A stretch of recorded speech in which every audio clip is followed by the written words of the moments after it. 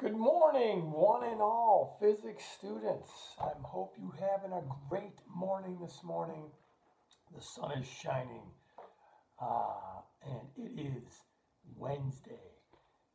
Today we are looking at our last combination circuit, guys. So I know this is a little bit confusing, this section, but with enough practice, we've built in enough time, you guys should be able to work through the examples and come up with your own examples by just changing some of the numbers around. And remember some of the things that are going to help you along.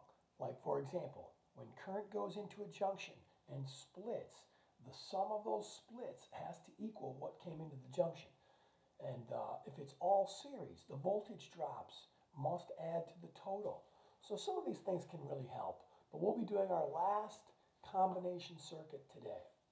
I will be doing a slight review a little bit tomorrow. I was going to jump into magnetism, but I might pull off on that. I want to give you guys a chance to see the Bozeman version of circuits. It's pretty good. And allow you to do some of your lab work in terms of circuits. In terms of the FET.Colorado program, it's really great stuff. So if you guys can get a chance to finish that up, and we'll do our big Google form on Friday, of course. That'll help out a lot.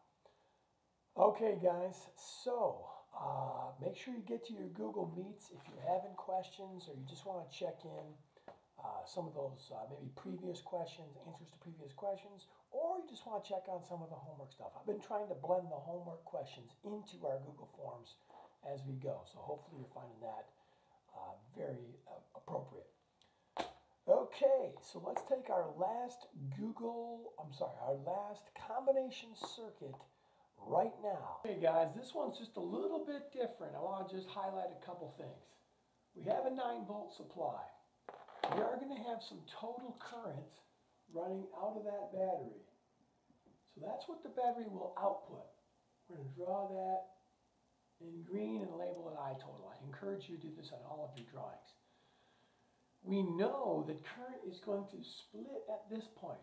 Some of the current is going across R1 and some of the current is going through R2. But ask yourself this question.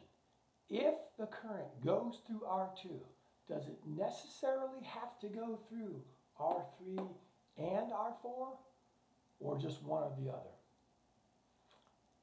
Let's have a little think about that. My friends, one of the things that we probably should make sure we mentioned, when you're doing resistor reduction, when you're redrawing the circuit, you want to find a place to work that is farthest away from the battery as possible. Because you need to determine the fact that these two resistors, R3 and R4, they are 6 ohms and 6 ohms. The combination of those two resistors is in series with R2. So you can't evaluate this resistor and then go to these two. These two have to be done first. So what I'm going to do is I'm going to draw a redraw, and I may have to redraw more than one time.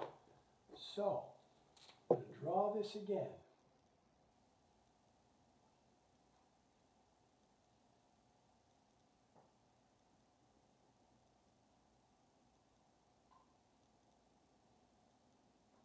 And all I did in this drawing, I'm going to keep the 2 ohm right here.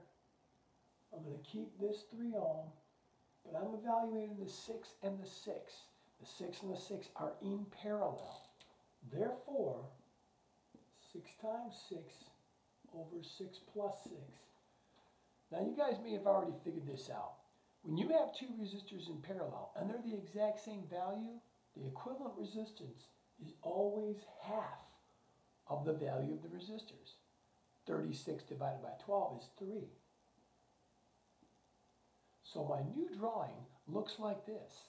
A 2 ohm, a 3 ohm, and a 3 ohm, which are now in series, and then that combination is in parallel with the 2. That's a little bit confusing. Let's draw it again. Down below.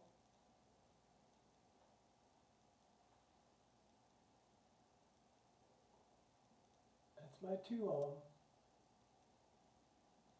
And Now I've got a 6 ohm. And the whole thing is 9 volts. Now, guys, that looks like it's all parallel. All parallel. So we had our initial drawing. We redrew once to condense the 3 ohms in parallel, working as far away from the battery as possible. Then that parallel section is in series with R2. So the 3 and the 3 are in series. Remember, when resistors are in series, we simply add them together. That's why it becomes a 6 ohm down here. Now we can draw that total current that we had before out of the 9 and into the junctions.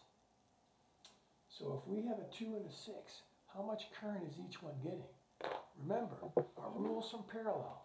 We can apply Ohm's law individually. So we've got the purple there, and we've got a blue right down here. So those are 2 different currents. And we're going to apply Ohm's law differently to find them. If you look at our 5 unknowns up here, originally it said we wanted the REQ of 3-4. Well, we've already found that. We condensed those to make us a 3 ohm. Did you read 3 of them? So I've got 3 ohms, which is the equivalent of resistor 3 and 4. Now, what is the total resistance? I actually have a 2 and a 6 in parallel down here. So I could reduce that one more time. A 2 and a 6 in parallel. 2 times 6 over 2 plus 6. That's 12 over 8. So my total resistance should be 1.5 ohms. Okay, guys, what's my total current here? Total current, finding Ohm's law, if I have total resistance of 1.5, I just need to divide 9 volts by 1.5 ohms. And we're going to get 6 amps. So 9 volts divided by 1.5 ohms gives me 6 amps. So I've got a total current there. Now that was the green current. I should have drawn that in green here. 6 amps right there. 6 amps right down here.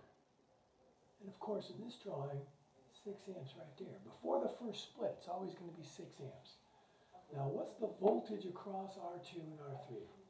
That's a little bit more challenging because I've got to go back to this drawing to find the voltage across both these 2 resistors. And if it's going to be 9 volts from this point to this point, 9 volts is going to split. Now, those 2 resistors are 6 ohms in this drawing. So this is an all parallel. If it's all parallel, you have the same voltage across both branches, 9 volts. So what's the blue current here? That blue current is simply going to be 9 volts divided by 6 ohms, 1.5 amps, because that's the resistance of just that branch. So my blue current is 1.5 amps.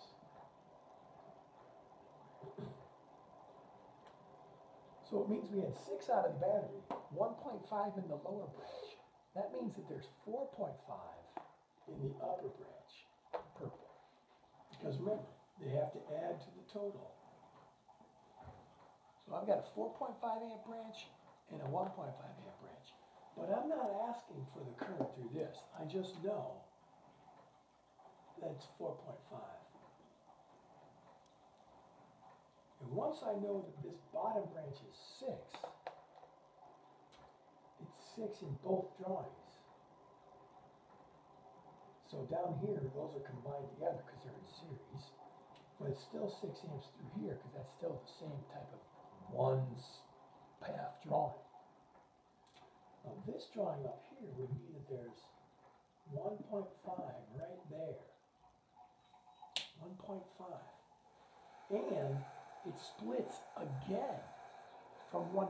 But this time it splits into 2 equal resistors of 6 and 6.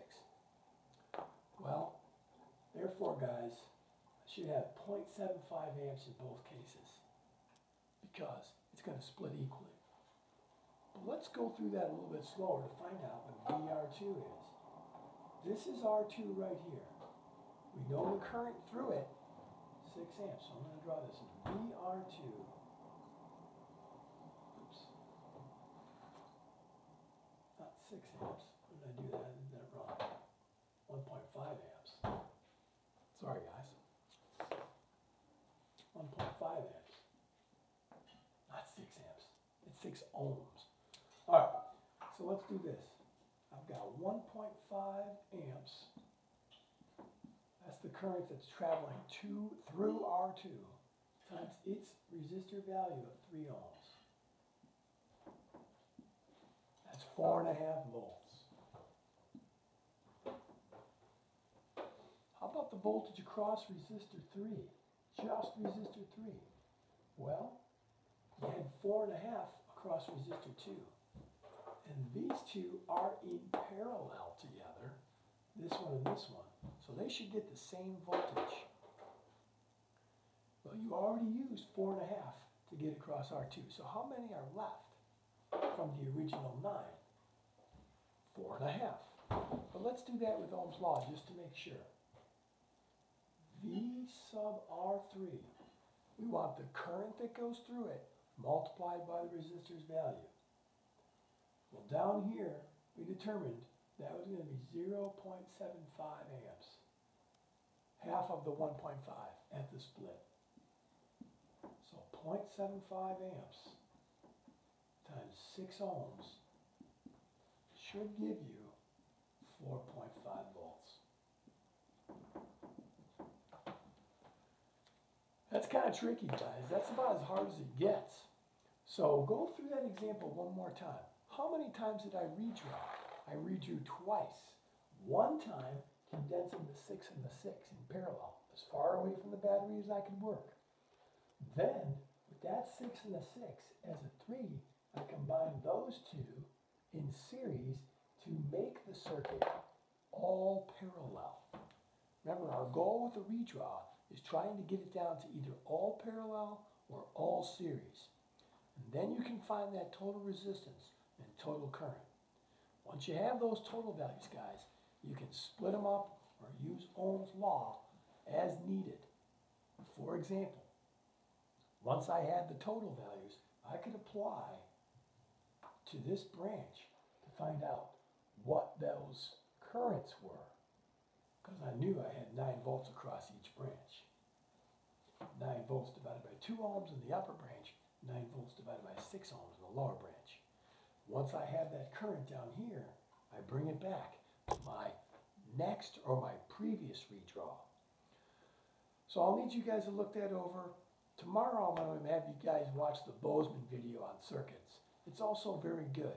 And I'll make sure that these questions for Friday are relatively straightforward. Today I'll be giving you another Google form, a short one, just a few questions on combination circuits to make sure that you've got the idea.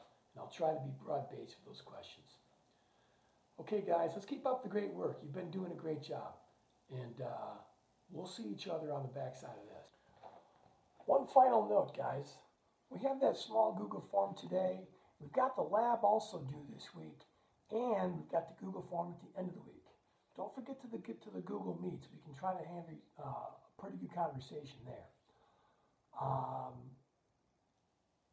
Working away from the battery as far as possible. And remember, as a closing note, parallel doesn't mean geometrically parallel. They don't have to be geometrically parallel in resistors. They have to be electrically parallel, meaning that they have those different branches that they could go through. A couple extra sources.